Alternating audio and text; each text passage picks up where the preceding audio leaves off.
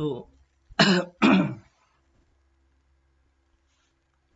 यो concept of नर्मलाइजेसनको बारेमा एकचोटि राम्रोसँग एकचोटि फेरि हेरौँ है। सो यसमा के भनेछ भने पहिला सुरु यो लाइन हेर है, तिम्रो लाइन बाई लाइन एकचोटि हेर आफूले पनि ल।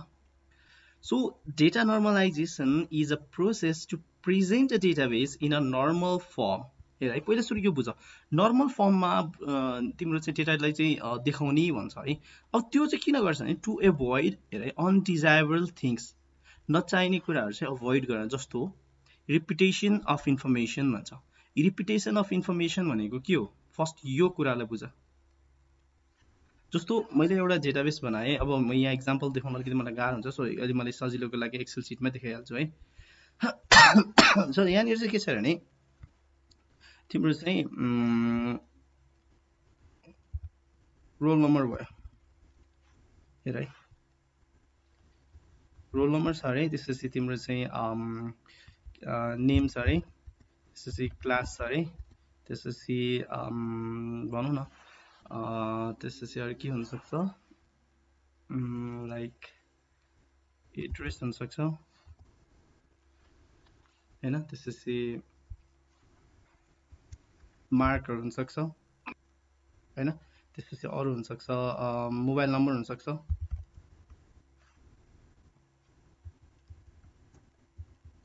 नम्बर हुनसक्छ होइन। सो अब एउटा कुरो के याद राख भने नर्मलाइजेसनले चाहिँ के गर्छ भने नि तिम्रो डेटाहरूलाई चाहिँ रिपिटेसन हुन दिँदैन भन्छ। रिपिटेसनको मिनिङ लाइक एक नम्बर रोल नम्बर छ, जस्तै राम छ अरे,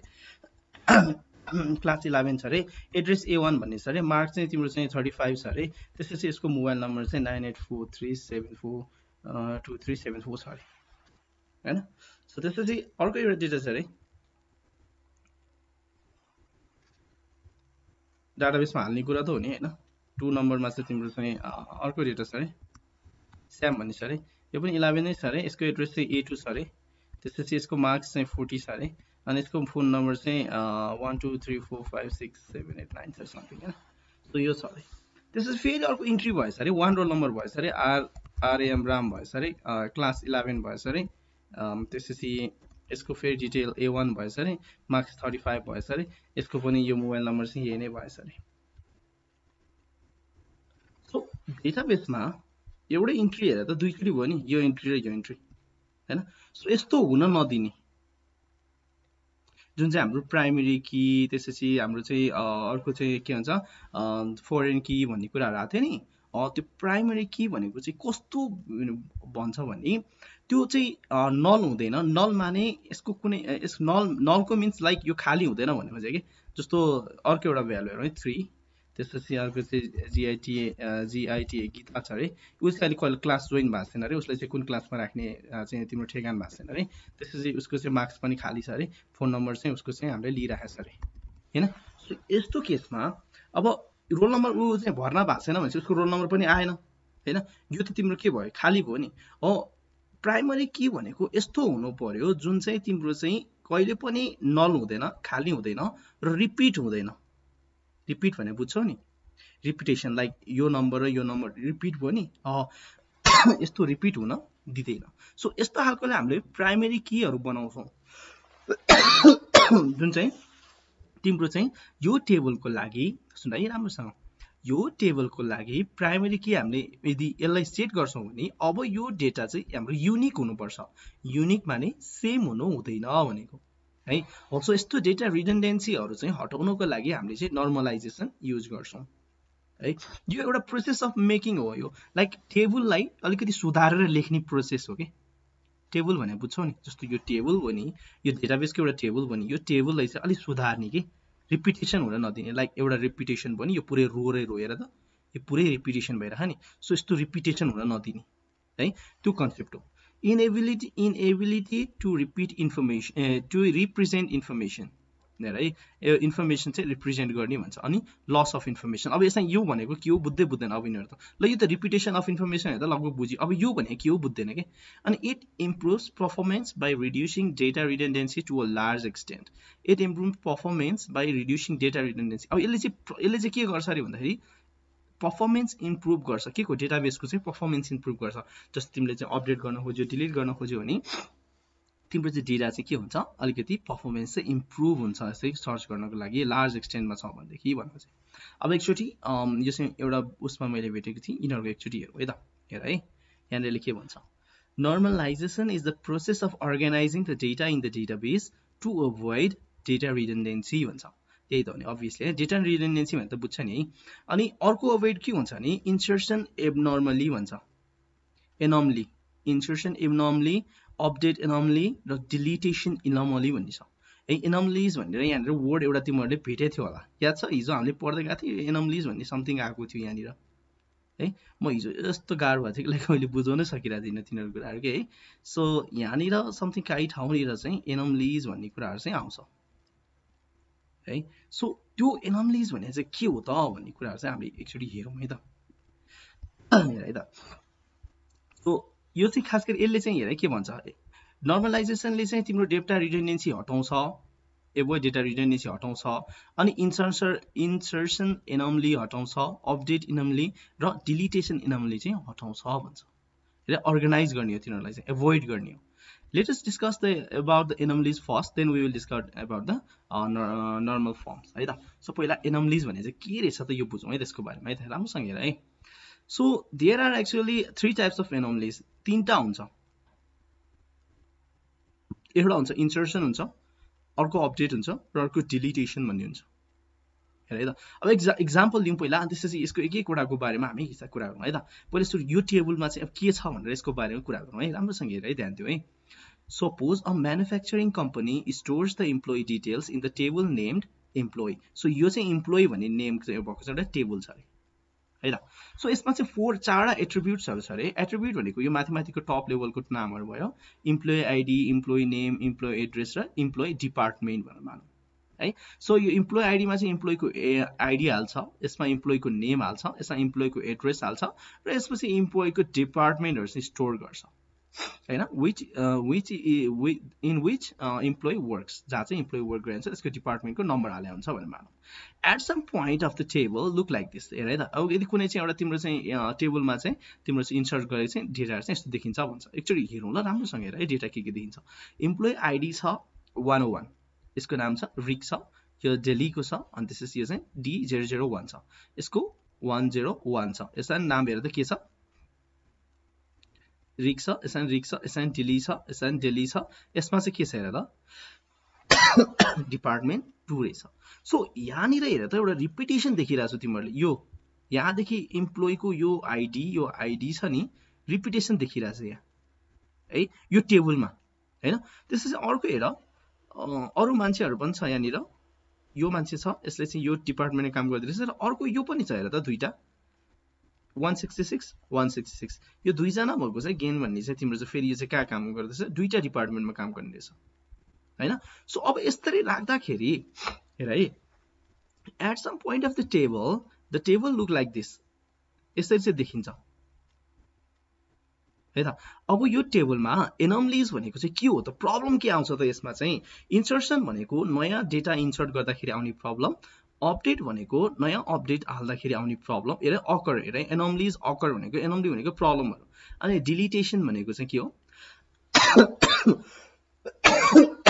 डिलिट गर्दाखेरि आउने प्रब्लमहरु चाहिँ हामीले फोकस गर्छौं सो यसमा के प्रब्लम आउँछ त यो टेबलमा हेर है त यसरी यदि तिम्रो टेबल चाहिँ यदि बनेको छ भनेदेखि भनेको सो यसमा हेर है त the above table is not नर्मलाइज्ड यो अगामाथिको टेबल चाहिँ किन नर्मलाइज छैन जसले भने के हुन्छ डेटा रिडन्डेन्सी छ यहाँ देख्न सक्छौ नि डेटा के भइरहेछ दोहोरिरहेछ हैन डेटा रिडन्डेन्सी भइरहेछ हेर है त अब प्रब्लम के आउँछ अपडेट एनोमलीको कुरा गरौँ है त सुरुमा अपडेट गर्न खोज्यो है त यसमा यो डेटाबेसमा कुनै एउटा सर्टेन भ्यालु अपडेट गर्न खोज्दा के हुन्छ हेर है त in the above table we have two rows of employee रिक यो रिक भन्ने मान्छेको त हेर त दुईटा छ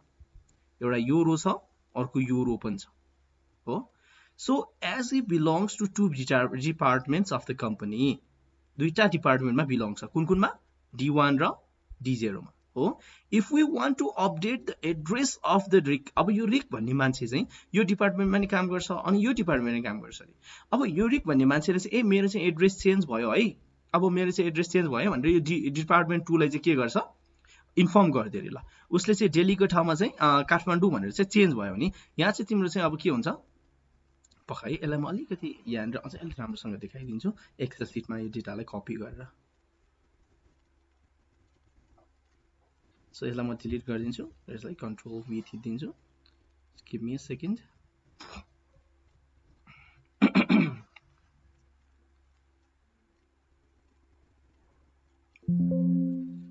ओके डिलिट यहाँ राखेर कन्ट्रोल V गरिदिन्छु र यसलाई एकचोटि फर्मेटिङ गरिदिन्छु सो हेर त अब एकचोटि अब मैले भन्न खोजेको के भने लेट्स सपोज यो मान्छे चाहिँ रिक भन्ने मान्छे चाहिँ कहाँ गएर भने काठमाडौँ गएर काठमाडौँ चाहिँ उसले चाहिँ के गर्यो उसको एड्रेस चाहिँ सर्यो ठीक छ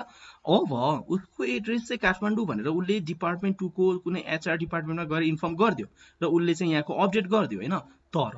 यही मान्छेको एड्रेस हेर त अब के भयो दुईटा भयो नि हैन हो यस्तो प्रब्लमहरु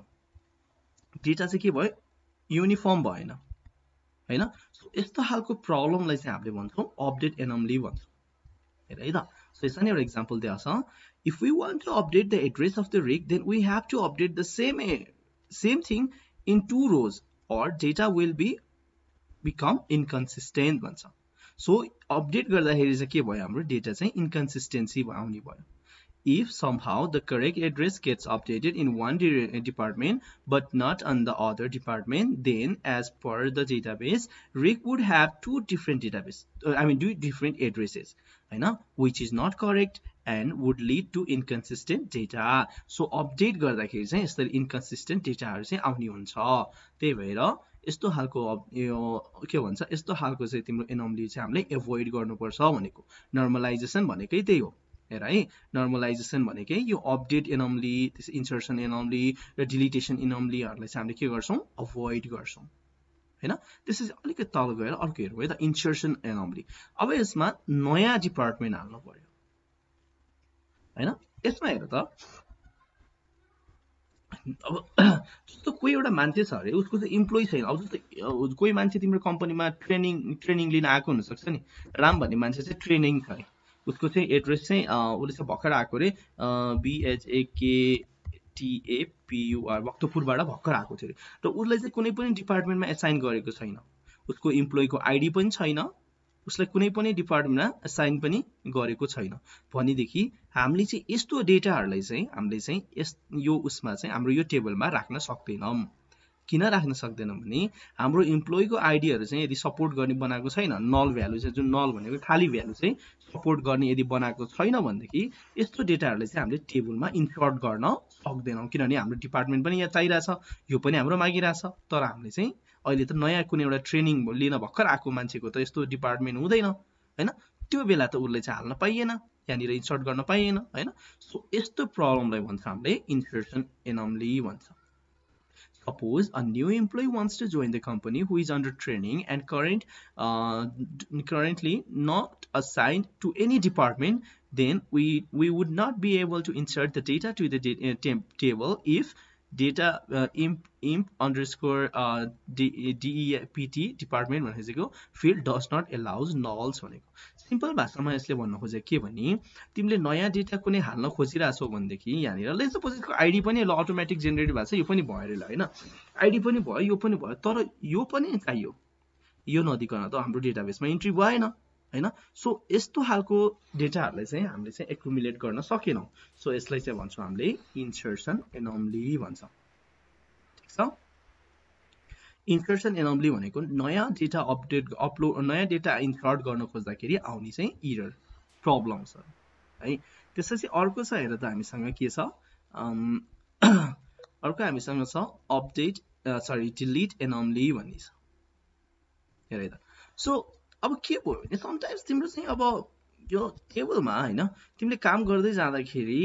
जस्तो अब यो डिपार्टमेन्ट चाहिँ तिम्रो बन्द भयो रे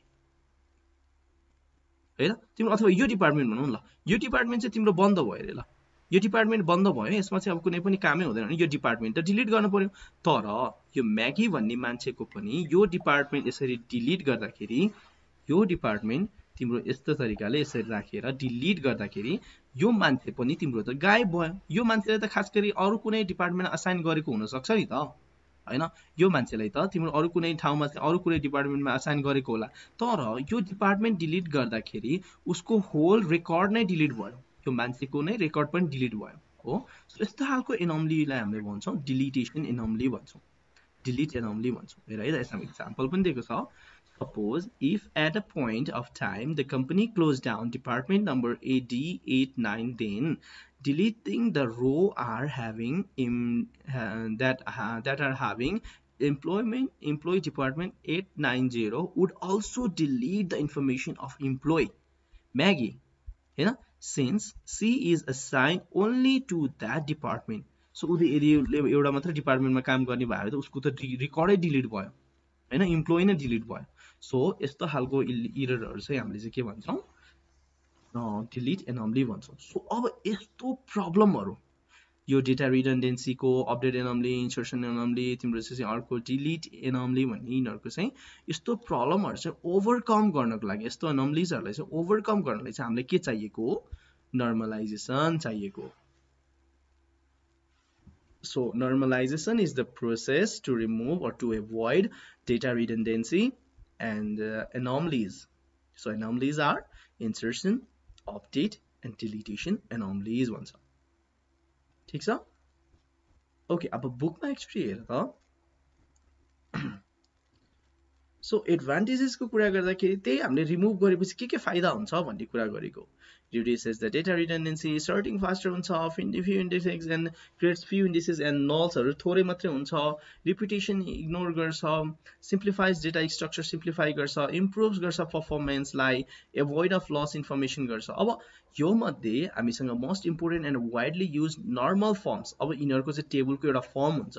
सो नर्मल फर्महरू चाहिँ हाम्रो चाहिँ लगभग हेर त 1 2 3 4 5 वटा छ। सो 5 वटामा चाहिँ हामीले चाहिँ यहाँनिर हेर्ने हो भनेदेखि फर्स्ट नर्मल फर्म यान 1, फर्स्ट यान 1, सेकेन्ड यान 2, 3 यान एफ, अनि यसको चाहिँ अलिकति एडभान्स भर्सन भनेको जस्तो चाहिँ बिसी यान एफ हो, र त्यसपछि अर्को चाहिँ हामीसँग 4 यान एफ भन्ने चाहिँ हाम्रो नर्मलाइजेसनको चाहिँ तिम्रो चाहिँ नर्मलको फर्महरू छ है। सो यिनीहरू भयो तिमीहरूको नर्मलाइजेसनको कुराहरू भयो। नर्मलाइजेसन किन चाहिन्छ भन्ने कुराहरू यहाँ लेखेको छ, त्यही हो, remove एनोमलिज from the database activities होइन, इम्प्रुभ डेटाबेस डिजाइन। सो सबै मैले जे भनेको छु त्यही कुरालाई अब एक अलिकति यताउताको पोइन्टहरू राखेर चाहिँ कुराहरू गरेको छ है त। सो अब हामी जाउँ एकैचोटि, हामी कहाँ जाउँ भने अब नर्मलाइजेसन भन्नेमा चाहिँ यो फर्स्ट नर्मल फर्म भन्नेमा जाउँ। यसको नाम छ फर्स्ट यान 1 अथवा 1 यान 1 भन्ने छ है त। अब यसले के भनेको छ, यसले के गर्छ एक्चुअली हेरौँ है त। यो फर्स्ट यान 1 ले चाहिँ है त, a relation or data table is said to be in yan 1f if its all attributes are atomic। यो भनेको बुझ्छ,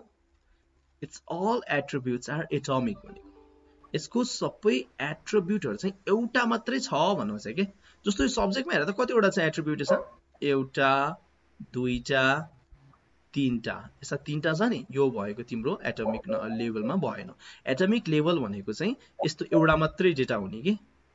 जस्तो क्लास xi भनेको एउटा मात्रै हो नि, यो यो यो यो एट्रिब्युट हैन, एट्रिब्युटको भ्यालु हो। सो यो चाहिँ तिम्रो चाहिँ एउटा मात्रै छ नि, त्यसलाई चाहिँ हामीले के भन्छौं, एटमिक लेभलमा चाहिँ हाम्रो चाहिँ डेटालाई चाहिँ इन्ट्री गरेको भन्छौं है। सो फर्स्ट यान 1 ले चाहिँ के भन्छ भने सबै एट्रिब्युट हुनु पर्यो तिम्रो चाहिँ के हुनु पर्यो, एटमिक लेभलमा हुनु पर्यो, एउटा मात्रै हुनु पर्यो। That is there should not be any रिपीटिङ group of attribute. Group of attribute यसरी रिपिट हुनु चाहिँ भएन भनेको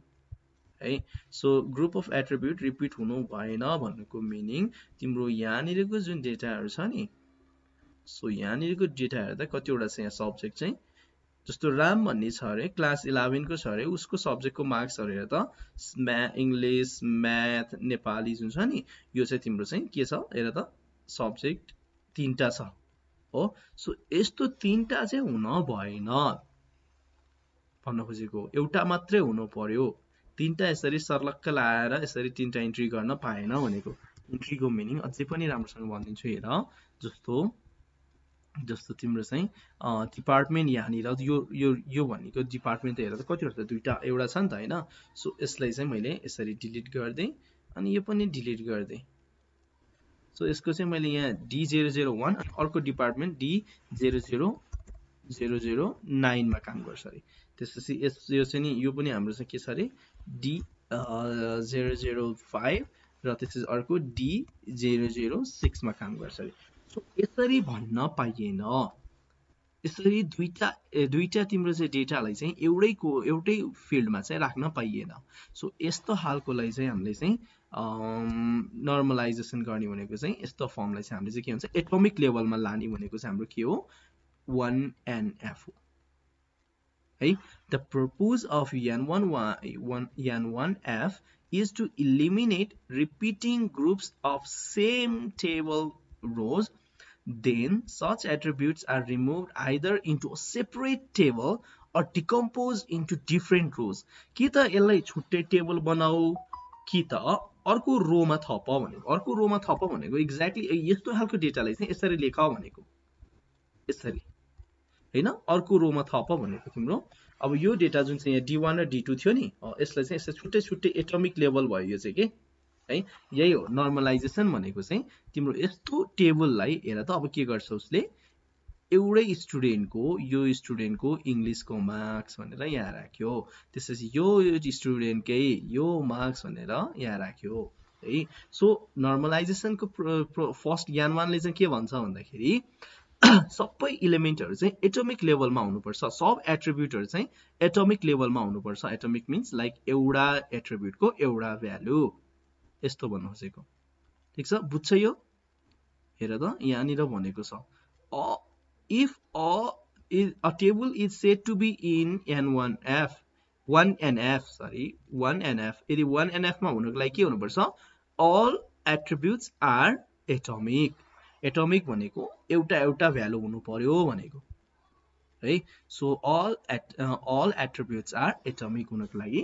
सबै भ्यालु चाहिँ के हुनु पर्यो तिम्रो चाहिँ एउटामा हुनु पर्यो भनेको यसमा पनि भने होला हेर त as per the rule of the first norms an attribute of a table cannot hold multiple value so it should hold only one atomic value बुझ्छ है अब त बुझ्छ है सो एउटा मात्र भ्यालु एटोमिक भनेको एउटा मात्र भ्यालु हुनु पर्यो भनेको है so it creates a table that look like this so यस्ता खालको टेबल चाहिँ उसले बनाउँछ जसमा चाहिँ एउटा भ्यालु मात्रै हुन्छ सो एउटा मात्र भ्यालु हुन्छ तर यहाँ हेर त यहाँ दुईटा भ्यालु छ नि सो उसको इम्प्लोइको मोबाइल नम्बर त दुईटा छ हैन सो यस्तो टेबललाई चाहिँ उसले डिभाइड गरेर के गर्छ यस्तोमा चाहिँ कन्भर्ट गरिदिन्छ सो एउटै मान्छेको चाहिँ तिम्रो चाहिँ एउटा मोबाइल नम्बर यहाँ एउटा छ अर्को मोबाइल नम्बर यहाँ छ सो यस्तोलाई हामीले भन्छौं हेर त N1F नर्मलाइजेसन भन्छौं यसमा दुईटा छ नि यो भ्यालु हैन यसलाई चाहिँ एउटैमा टुक्राउने छुट्टैमा टुक्राउने कि त यसको छुट्टै टेबल बनाऊ कि त रो बढाऊ यसरी रो जुन रो छ यसरी एउटा रो यो भयो अर्को रो यो मुनिको भयो सो कि त रो बढाऊ है यसलाई नै भन्छ सो हेर त this table is not in N1F यो माथिको यो टेबल छ यो चाहिँ 1NF मा चाहिँ छैन किन भन्दाखेरि each attribute of the table must have atomic or single value the employee mobile values for employee zone and Lester violates that rule so यसको चाहिँ यहाँ जुन चाहिँ जोन र तिम्रो चाहिँ लेस्टर भन्ने छ यसमा चाहिँ के छ हेर त दुईटा भ्यालु छ त्यो भएर यो चाहिँ नर्मलाइजेसनमा परेन यसलाई चाहिँ अब नर्मलाइजेसन गर्नु पर्यो N1F मा लानु 1NF मा लानु पर्यो भनेदेखि तिमीले योलाई टेबललाई चाहिँ के गर्नु पर्यो टुक्राउनु पर्यो यो डेटालाई चाहिँ टुक्राउनु पर्यो सो टुक्राएर यसरी लेख्नु पर्यो सो यसरी लेखिसकेपछि बल्ल यो टेबल चाहिँ केमा गयो 1NF मा गयो भन्छ सो त्यही कुरा चाहिँ यसले गरेको ठीक छ अब बुझ्छ यो नर्मलाइजेसनको यो बुझ्छ कि बुझ्दैन भन त मलाई बुझेन भने सोध त किनभने यो आफैले पढ्यो भने सायदै बुझ्ला कि यो गाह्रो छ कि अलिकति छ यसमा यो N1F मा कन्फ्युजन छ अब के 1NF मा न छैन है सो त्यसपछि हामी अगाडि बढौँ हैन अब सेकेन्ड नर्मल फर्म भन्छ सेकेन्ड नर्मल फर्म हुनलाई चाहिँ फर्स्ट नर्मल फर्म हुनै पर्छ है फर्स्ट कुरा चाहिँ यो 1NF चाहिँ हुनै पर्छ टेबल है अनि त्यसपछि एक्स्ट्रा के छ हेर है एक्स्ट्रा यसमा के भनेछ भने यो चाहिँ फर्स्ट नर्ममा हुनै पर्छ है, फर्स्ट नर्मल फर्ममा हुनै पर्छ। फर्स्ट नर्मल फर्म भनेको एटमिक लेभलमा हुनै पर्छ र त्यसपछि अर्को अप्सन थप्छ है। जस्तो सबभन्दा सुरुमा एउटा सानो नोट जस्तो बनाऊ है, तिमीहरूलाई हेर्नलाई सजिलो हुन्छ। सो यसमा जाउँ,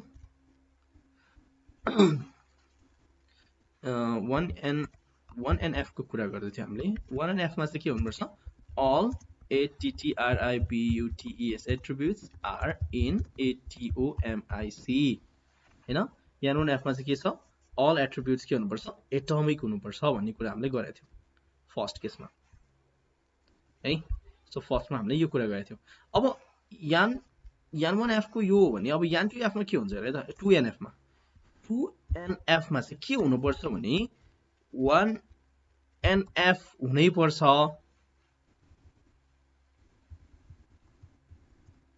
1NF को प्रपर्टी यो छ नि, यो प्रपर्टी हुनै पर्छ र एक्स्ट्रा के हुनुपर्छ भन्देखि हेर त अहिले के भनेछ, each attribute is functionally dependent on entire primary key. So each के भनेछ हेर त, each attribute is functionally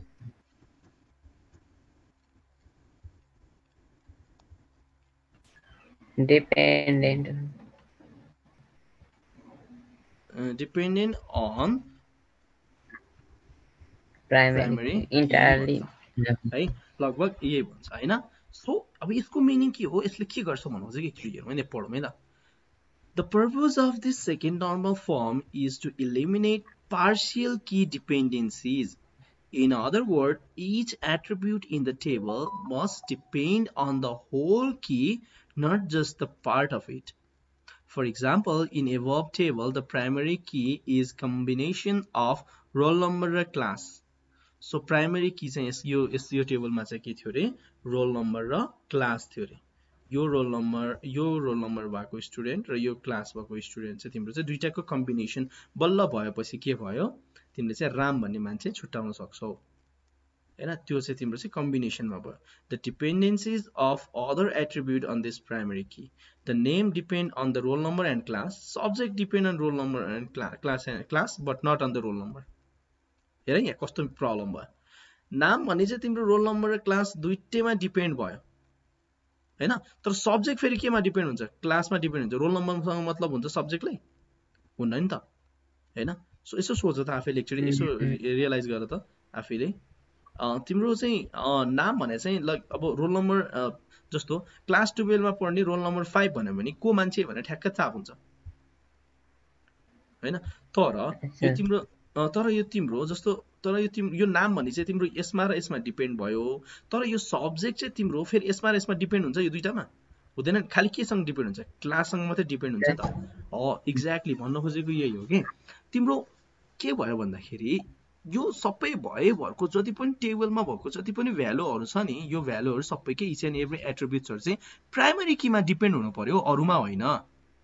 जे कुरा पनि यो टेबलमा भएको जे कुरा पनि चाहिँ प्राइमरी कीसँग चाहिँ रिलेटेड हुनु, प्राइमरी कीसँग चाहिँ डिपेन्ड हुनु पर्यो, अरूसँग डिपेन्ड हुन पाइएन। सो यसमा हेर्न सक्छौ, एउटा टेबल हामीले यसो डिकम्पोज गर्न कसरी सक्छौ भने नेम छ, यसको रोल नम्बर यति छ अनि अर्को क्लास यति छ हैन। सो क्लास यति, रोल नम्बर यति र नाम यति, यसलाई राखौं। र अर्को हामीले चाहिँ अब सब्जेक्टले चाहिँ के गर्न सक्छौ, क्लास यति बनाउने अनि यो क्लास अनुसार चाहिँ तिम्रो चाहिँ के राख्ने, सब्जेक्ट राख्ने। जसले गर्दाखेरि अब यो दुईटा टेबल चाहिँ तिम्रो के भयो, एक आपसमा इन्टरलिङ्क भयो। र अर्को मेन टेबल जसले चाहिँ यो तीनटाले चाहिँ अब जोइन गर्छ मार्क्सको लागि चाहिँ फेरि नेम, सब्जेक्ट र त्यसपछि मार्क्स यति भए पुग्यो नि त हैन। सो यसरी चाहिँ तिम्रो टुक्राउनेलाई प्रोसेसलाई चाहिँ हामीले के भन्छौँ भने सेकेन्ड एनएफ भन्छौँ। अब यसमा अझै राम्रोसँग एकचोटी भनेको छ, यहाँ हेर है, राम्रोसँग हेर है त, यसमा पिक्चर फेरि भन्छ हेर है त। A table is said to be in 2NF if both of the following condition holds. के condition हेर त, अहिले भर्खर मैले भनेको थिएँ एउटा, table is in 1NF first normal फर्ममा हुनै पर्यो हैन। अनि no non-prime attribute is depend on proper subset of any candidate key of the table. So यसले भन्नु चाहिँ के नि, An attribute that is not part of any candidate key is known as non-prime attribute भन्छ. So non prime त्यस्तो उ नभएको prime attribute होइन भनेदेखि तिनीहरू चाहिँ तिनीहरू के हुनुपर्छ हेर त no non prime attribute is depend on the proper subset of any candidate Ki of the table भन्छ. यसो एक्जाम्पल दिएको छ एकचोटि एक्जाम्पल हेरौँ अनि बुझ्छ है त. Suppose a school wants to store the data of teachers and subject they teach. ठिक छ, के छ अरे टिचर र तिनीहरूले चाहिँ टिचरले पढाउने सब्जेक्ट चाहिँ हामीले चाहिँ राख्नु पर्यो अरे. So they create a table that look like this. अब यस्तो टेबल बनाएर सिन्स अ टिचर क्यान के हुन्छ multiple subject more than one subject पढाउन सक्छ नि त. The table can have multiple rose of the same teacher. एउटै टिचरको के हुन्छ मल्टिपल के हुन्छ सब्जेक्ट हुन सक्छ. सो त्यसको लागि हेर त टिचर आइडी छ अरे. सो म्याथ पढाउँछ अरे उसले 11 भएको छ अरे. यसको चाहिँ सब्जेक्ट म्याथ पढाउँछ अरे. अनि यसको एज कति छ 38 छ. हेर है फेरि यसको छ अनि यो पनि छ अनि यसको एज कति छ 38 छ. अनि फेरि यो 222 वाला आइडी भएको टिचर छ अरे. यसले बोटनी बायोलोजी पढाउँछ अरे. यसको एजहरू दिएको छ. ठिक छ. सो साला खाला यस्तो खालको एउटा टेबल छ अरे. हेर है त. सो अब यो टेबलमा क्यान्डिडेट की भनेको चाहिँ के भयो भने दुईटा कुरा भयो. हेर त आइडी भयो अर्को सब्जेक्ट भयो. तर नन प्राइम एट्रिब्युट भनेको चाहिँ के भयो हाम्रो एज भयो. एज चाहिँ रिलेट भएन योसँग.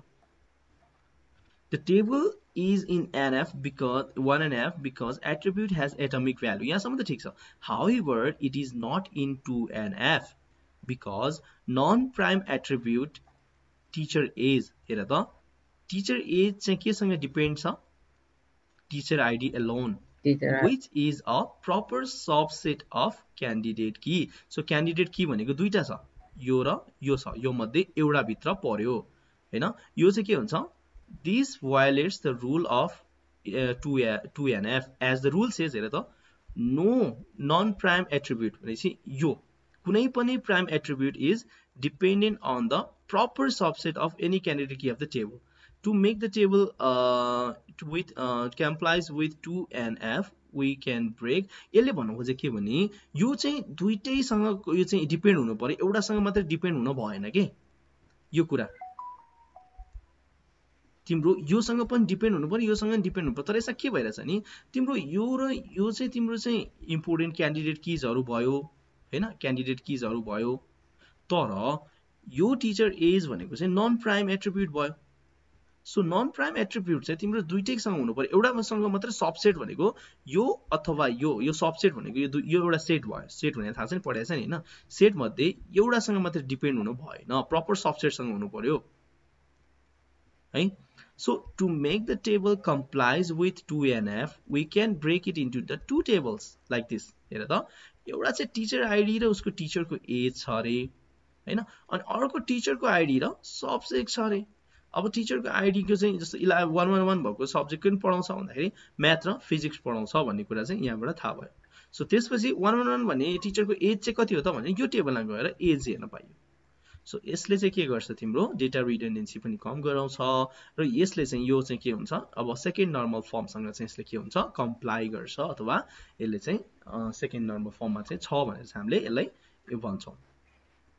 है यो टेबललाई चाहिँ. सो अलिअलि गाह्रो लाग्यो होला यहाँनिर.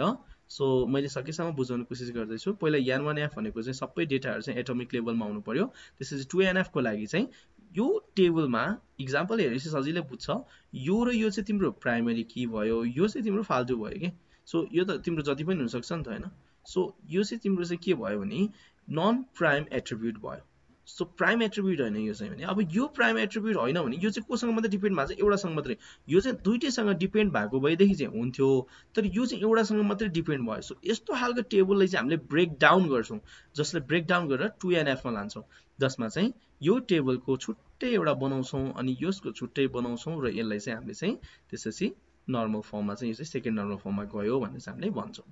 है. सो अर्को चाहिँ हामीसँग थर्ड नर्मल फर्म भन्ने छ. थर्ड नर्मल फर्म बुकले के भन्छ पहिले त्यो पढौँ है त. So the third normal form a relation is said to be in the third normal form if it is in the second normal form. So second normal form मा हुनै पर्यो तिम्रो यसमा जस्तै 3NF को लागि should be in 2NF. So 2NF मै हुनै पर्यो हेर है, यसले भन्छ, बुकले भन्छ। त्यसै अर्को छ हेर त, it does not contain any transitive dependency on the primary key. All attributes are not depend upon the primary key must be eliminated भनेको। जुन जुन एट्रिब्युट तिम्रो प्राइमरी कीमा डिपेन्ड हुँदैन त्यसलाई हटाउने भनेको। A transitive dependency is one in which among three attributes A, B, C छ अरे, if A मा चाहिँ B डिपेन्ड छ अरे, A को सबसेट चाहिँ B हो अरे, B को सबसेट चाहिँ C हो अरे, then C चाहिँ तिम्रो A चाहिँ फेरि के अरे, C को सबसेट हो अरे। A relation in 3 and F should not contain transitive dependency as shown in above. Error चाहिँ B बाट B बाट C डिपेन्ड भयो, फेरि C मा चाहिँ फेरि को डिपेन्ड भयो, A डिपेन्ड भयो, यस्तो हुनु चाहिँ हुँदैन भनेको है। So the above table the table presented in 3 and F as shown in below. So हेर है त यसमा, so डाइरेक्ट एक्जाम्पल मात्रै दिएको छ। सो यहाँनिर हेर, स्टुडेन्टको एउटा आइडी छ, नेम छ, रोल नम्बर छ र क्लास आइडी छ है। यसको नेम छ अनि यसको रोल नम्बर छ अनि यसको क्लास आइडी छ। क्लास आइडी भनेको यतापट्टि तिम्रो क्लास होला, त्यो क्लासको आइडी भयो। त्यसै उसको सब्जेक्ट छ, सब्जेक्टहरु तिम्रो हेर्दा छुट्टै छुट्टै तरिकाले यसरी राखेको छ। सो सब्जेक्टले केही पनि डिपेन्ड छैन। अब मार्क हाल्दाखेरि हेर, जब स्टुडेन्टको मार्क्स हाल्छ त्यो बेला सब्जेक्टको आइडी हुनु पर्यो। सो त्यसपछि स्टुडेन्ट आइडी, सब्जेक्ट आइडी र मार्क्स सिधै हेर है। तिम्रो चाहिँ सिधै तिम्रो चाहिँ यो भनेको 1101 भनेको चाहिँ अब यो सब्जेक्टको मार्क्स हो भनेर थाहा भयो यहाँनिर। सो यसरी चाहिँ तिम्रो डेटाबेसले चाहिँ डिजाइन गर्छ है। सो त्यसपछि टेबल अफ क्लास, क्लासको लागि छुट्टै हेर है, क्लासको लागि छुट्टै। अब अननर्मलाइज डेटालाई चाहिँ सेकेन्ड एक्जाम्पल अफ नर्मलाइजेसन प्रोसेस, यो अननर्मलाइज डेटाहरू चाहिँ यसरी राखेको छ। सो यसको चाहिँ तिम्रो चाहिँ हेर्ने हो भनेदेखि कोड छ, त्यसपछि डिपार्टमेन्ट छ, त्यसपछि प्रोजेक्ट कोड होला सायद समथिङ यो, अनि आवरहरू छ। सो यहाँ चाहिँ नल पनि छ है। So a table in N1F, यसलाई चाहिँ अब पहिला सुरुमा चाहिँ N1F मा लग्यो। सो 1NF मा लग्यो हैन। 1NF मा लाँदाखेरि चाहिँ तिम्रो E01 भनेको तीनटा छ, यो तीनटा डिपार्टमेन्ट भनेको सबै E01 को भयो। सो यसलाई चाहिँ तिम्रो चाहिँ E101 मा लाग्यो, E101 मा लग्यो। त्यसपछि यो दुईटाको लागि चाहिँ तिम्रो यसरी लेख्यो, अनि त्यसपछि यो तलको पनि यो रिपिटेसन छ। सो यसलाई चाहिँ तिम्रो यो पहिला सुरु 1NF मा लग्यो हैन। सो 1NF मा लगिसकेपछि अब यहाँ हेर तिम्रो डिपार्टमेन्टहरु रिपिटेसन भइरहेछ यहाँनिर हैन। सो यही यो E01 भनेको डिपार्टमेन्टको कोड हो भने यो सिस्टम भनेर लेखिन नै पर्दैन। सो यसले हामीले छुट्टै डिपार्टमेन्टको कोड भनेर छुट्टै टेबल बनाइन्छ है। त्यसपछि यहाँनिर हेर्न सक्छौ। त्यसपछि अब यो छुट्टै बनाइदिएपछि तिम्रो चाहिँ यतापट्टिको बाँकी यो टेबललाई हटाइदियो भनौँ न, यसलाई हटाइदिएर बाँकी लेखे जस्तो हो यो भनेको है। सो यहाँनिर चाहिँ तिम्रो चाहिँ त्यसरी चाहिँ या 2NF मा चाहिँ नर्मलाइज गर्यो। त्यसपछि अब यसलाई चाहिँ के हुन्छ, consider the following table where the primary Ki is E code भनेपछि तिम्रो प्राइमरी टेबल भयो हैन। सो एन्ड द एट्रिब्युट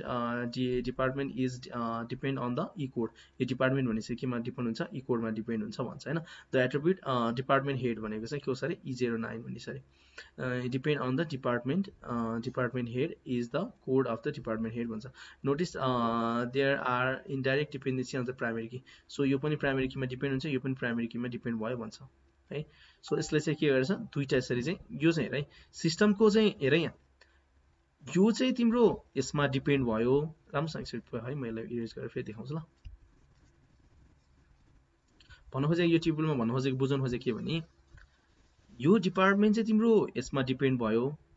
हैन, यो इम्प्लोइ कोडमा डिपेन्ड भयो। अनि यो डिपार्टमेन्ट हेड चाहिँ फेरि सिस्टम डिपार्टमेन्टको छुट्टै हेड, त्यसपछि तिम्रो सेल्स डिपार्टमेन्टको छुट्टै हेड भनेर चाहिँ फेरि अर्को यो चाहिँ फेरि कोसँग डिपेन्ड भयो, डिपार्टमेन्टसँग, यो चाहिँ फेरि डिपार्टमेन्टसँग चाहिँ डिपेन्ड भयो।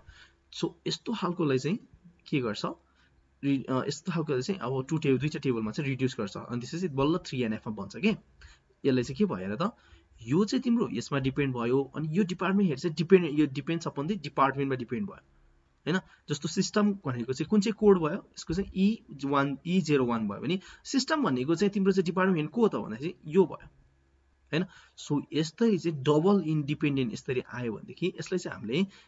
यान 3NF मा लाँदाखेरि चाहिँ तिम्रो छुट्टै यसरी डिपार्टमेन्ट र यसको डिपार्टमेन्ट कोड छुट्टै राख्यो, डिपार्टमेन्ट अनुसार चाहिँ फेरि डिपार्टमेन्टको लागि चाहिँ छुट्टै अर्को टेबल बनायो भनेदेखि यो चाहिँ अब तिम्रो के भयो, 3NF भयो भन्छ है सो यो हो खास गरी कन्सेप्ट चाहिँ सो यसमा चाहिँ त्यसपछि अर्को यो तिमीले अर्को पढ्नु पर्दैन या भन्दा मुनिको जुन चाहिँ यो छ अर्को यो बोय कोड नर्मल फर्म भन्ने छ नि जस्तो बुकमा हैन सो यो पर्दैन होला यहाँसम्म मात्रै होला सो एकचोटि यसलाई अलिकति एकचोटि यसले के भन्नु खोजेको यहाँ पनि एकचोटि पढौँ है त The table must be into NF ठिक छ ट्रान्जिस्टिभ फंक्शन डिपेन्डेन्सी भनेको के रहेछ त हेर त Transitive dependency in DBMS भनेको त a functional dependency is said to be intransitive if it is indirectly formed by two function dependencies such that हेर त x is y z is subset of x भन्नु खोजेको हो is a transitive dependency if the following three function dependencies hold true हेर त x बाट चाहिँ y बनेको हो भन्ने चाहिँ यस्तो हो यो है त्यसै y does not y बाट चाहिँ x बनेको होइन र तर y बाट चाहिँ तिम्रो चाहिँ z बनेको चाहिँ हो भन्छ यहाँ र यहाँ यसबाट यसमा गएको छ नि हैन यदि यो y भन्ने बीचमा कुनै छ नि y ले चाहिँ तिम्रो x बाट y पनि बनेछ र y बाट z पनि बनेछ नि यो चाहिँ पाउँछ भन्छ अब यो कस्तो छ भने यो धेरै मैले डिपमा लिएर गए भने बुझ्दैन हैन मैले नै बुझाउन सक्दिन सिधा भाषामा भन्दाखेरि है सिम्पल यसलाई के भनौं भने यहाँनिर ट्रान्जिस्टिभ डिपेन्डेन्सी ट्रान्जिस्टिभ फंक्शनल डिपेन्डेन्सी भनेको चाहिँ तिम्रो डिराइभ गरेको जस्तो हो के एउटा फंक्शनबाट अर्को फंक्शनमा चाहिँ डिराइभ गरेको जस्तो हो है non prime attribute on any super की हो शुड बी रिमूभ भन्छ सिम्पल भाषामा भन्दाखेरि ट्रान्जिटिभ dependency on non prime attribute on the any super Ki should be रिमूभ भन्छ यसले कसरी गर्छ भनेर एउटा एक्जाम्पल हेरेपछि बुझ्छ an attribute that is not part of candidate Ki is known as the non prime attribute भन्छ त्यो अघि जुन चाहिँ हाम्रो थियो नि नन प्राइम एट्रिब्युट भनेको चाहिँ त्यसको बारेमा कुरा गरे है so in other words 3NF can be explained like this a table 3 is in 3NF if it is in 2 and each function dependency functional dependency भन्नु खोजेको के x मा चाहिँ y dependent छ भन्नु खोजेको at least once of the following condition hold x is a super key of the table and y is a prime attribute of the table भन्छ so x मा चाहिँ y depend भएको छ भन्नु खोजेको जस्तो हो के यो x भनेको चाहिँ तिम्रो यो आइडी भयो भने y भनेको चाहिँ तिम्रो यो भयो के ल इनर चाहिँ y भयो यो इम्प्लोइ को जुन चाहिँ स्ट्याटस छ नि यो भनेको चाहिँ y भयो यो चाहिँ x भयो x मा चाहिँ तिम्रो y डिपेन्डेन्ट छ भन्नु खोजेको x इज अ सुपर की यो चाहिँ सुपर की भयो रे अनि तिम्रो y चाहिँ प्राइमरी की एट्रिब्युटहरु भयो रे हैन यो चाहिँ डिपेन्डेन्ट के यसमा डिपेन्ड भएकोलाई हामीले प्राइम एट्रिब्युट भन्छौं के है suppose a company wants to store the complete address of each employee they create a table named employee details that look like this so यस्तो बनाएको छ है त जहाँनिर चाहिँ इम्प्लोइ आइडी छ नेम छ त्यसै इम्प्लोइ जिप छ स्टेट छ त्यसै इम्प्लोइ सिटी छ एन्ड डिस्ट्रिक्ट छ हैन सो 1001 जोन यो छ यस्तो छ यसको बारेमा हामीले चाहिँ यहाँनिर डिटेलहरु लेखेको छ है सो अब यसरी हेरौँ है त सो यसमा सुपर कीहरु हेर त इम्प्लोइ आइडी छ अर्को इम्प्लोइ आइडी र इम्प्लोइ नेम छ त्यसै अर्को इम्प्लोइ आइडी इम्प्लोइ नेम र जिप एन्ड सो अन हुन्छ सो यसमा मेन क्यान्डिडेट की भनेको चाहिँ तिम्रो यसको चाहिँ के भयो इम्प्लोइ आइडी भयो so all attribute accept employee ID are non prime है त यो आइडी बाहेक यो डेटा बाहेक अरु सबै चाहिँ के छ part of any of the candidate की भित्र कुनै पनि पर्दैन किन नाम जुन पनि हुन सक्छ जसको पनि हुन सक्छ जोन भन्ने यो जिप जसको पनि हुन सक्छ त्यसपछि यो भनेको यूपी भनेको जसको पनि हुन सक्छ स्टेट हैन सिटी भनेको जसको पनि काठमाडौँ हुन सक्छ चेन्नई जसको पनि हुन सक्छ अनि डिस्ट्रिक्ट भनेको जसको पनि सेम जसको पनि हुन सक्छ सो मेन यसमा चाहिँ एउटा मात्र युनिक क्यारेक्टरिस्टिक भएको भनेको इम्प्लोइ आइडी मात्रै हो सो यो चाहिँ एउटा तिम्रो के भयो क्यान्डिडेट की जस्तो भयो हैन सो अरु सबै के छ तिम्रो नन प्राइमल एट्रिब्युटहरु छ अब यसमा हेर त here state city district depend on employee zip so यो जिप कोड को भरमा चाहिँ तिम्रो यो कुराहरु डिटरमाइन हुन्छ है सो फेरि यो जिप कोड चाहिँ कोसँग डिटरमाइन छ नेम सँग छ फेरि नेम कोसँग डिटरमाइन छ इम्प्लोइ आइडी सँग छ हेर है त यहाँ राम्रोसँग हेर यसले के भन्छ हेर है त स्टेट सिटी डिस्ट्रिक्ट चाहिँ केमा डिपेन्ड हुन्छ जिप कोडमा अनि zip code is dependent on the employee ID that makes non प्राइमेटिभ attributes यो तीनटालाई चाहिँ नन प्राइमेटिभ एट्रिब्युट हुन्छ किनभने जिप कोडमा यो तीनटा जिप कोडमा डिपेन्ड भयो तर यो जिप कोड चाहिँ कोसँग डिपेन्ड भएको छ इम्प्लोइ को आइडी सँग डिपेन्ड भएको यो आइडी को जिप कोड कति छ भन्दाखेरि यो भयो नि त हैन सो यसको चाहिँ यसमा चाहिँ डिपेन्ड भयो यो चाहिँ फेरि कोसँग डिपेन्ड भयो भन्नु खोजेको इम्प्लोइ आइडी सुन है एकदम कन्फ्युजिङ भयो होला के भने जस्तो भयो होला सिम्पल एकचोटि फेरि भन्छु सुन है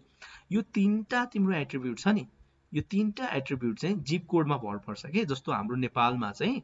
तिम्रो पोस्टल कोड भनिन्छ पोस्टल कोड भनेको 44600 भनेर जिप कोड अब यो कहाँको हो त भनेर खोज्ने बित्तिकै हेर है त तिमीहरूलाई देखाइन्छ सिधै यो भनेको चाहिँ तिम्रो कहाँको हेर त काठमाडौँको हो भनेर आइसक्यो यहाँनिर सो यो जिप कोड चाहिँ हाम्रो चाहिँ यही भएर यसमा भन्नु खोजेको के भने यो जिप कोड चाहिँ हाम्रो स्टेट काठमाडौँ भन्ने बित्तिकै कहाँ पर्यो एउटा सिटी पर्यो डिस्ट्रिक्टमा पनि थाहा हुन्छ स्टेट पनि थाहा भयो नि त कुन चाहिँ काठमाडौँ भनेको कुन ठाउँ सबै थाहा भयो नि त्यही भएर यो जिप कोड भनेको चाहिँ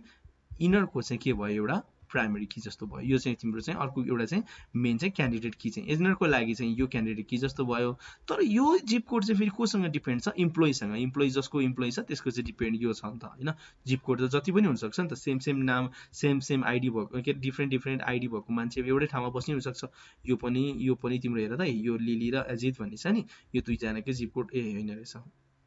जिप कोड यहाँ त फरकै रहेछ सो यिनीहरू सेम हुनसक्छ नि होइन तर तिनीहरू चाहिँ भन्नु खोजेको कस्तो भने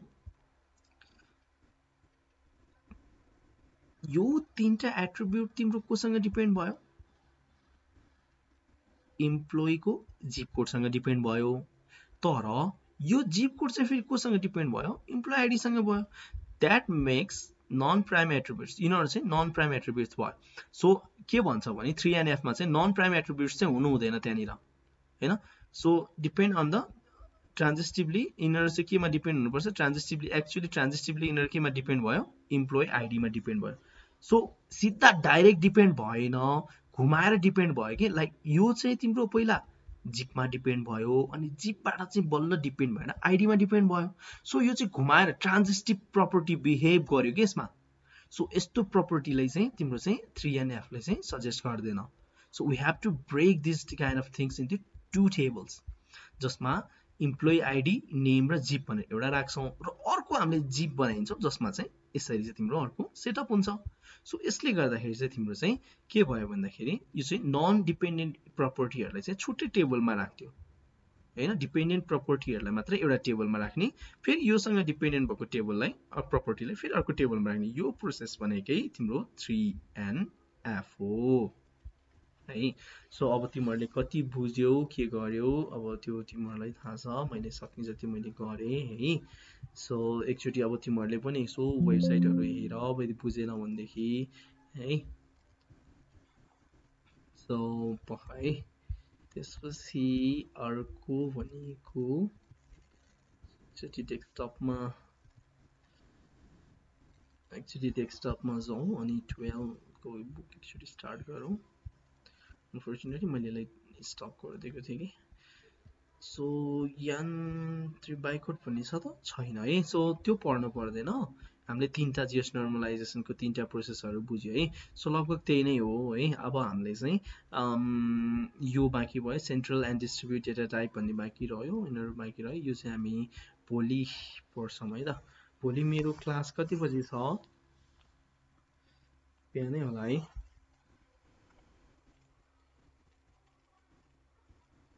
recording